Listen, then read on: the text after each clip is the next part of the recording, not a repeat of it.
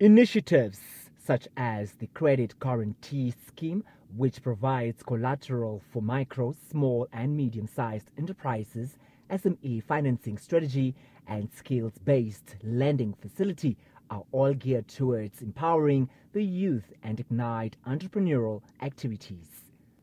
Although the government cannot resolve all of the issues that affect young people on its own, Dr. Kingob says both the government and young people need to make a commitment towards the betterment of the society.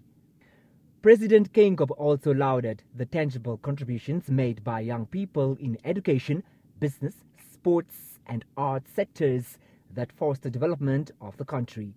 He further acknowledged strides made in the appointment of young people into the executive and legislative arms of government.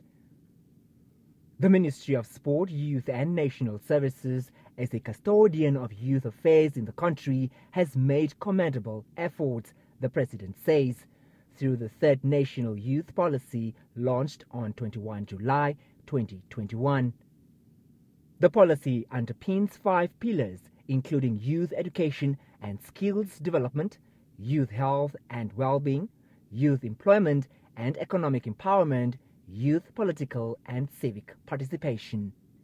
The International Youth Day is being commemorated under the theme Intergenerational Solidarity, Creating a World of All Ages.